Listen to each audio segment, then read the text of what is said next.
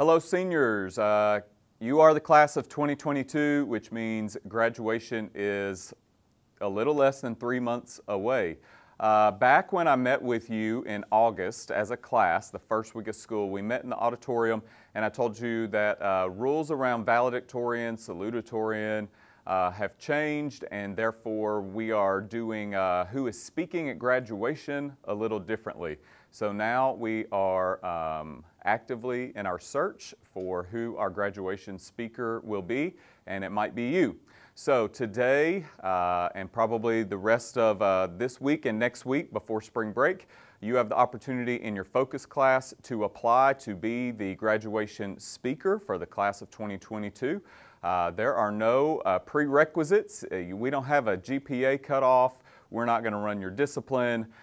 We want you to apply, to give us information about yourself, and to tell us why you want to do this, and then we will sift through those applications and move on through a couple more levels where you have to actually submit a speech to us.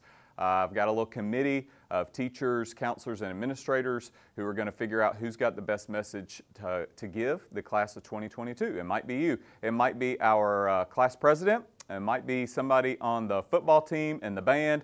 It doesn't really matter as long as you kind of showcase to us why you deserve to be that person. There may be more than one, but we're looking for one for sure, a really good one. That's the first time we've done this at graduation, and so we're excited about this opportunity that everybody has, so take advantage of it.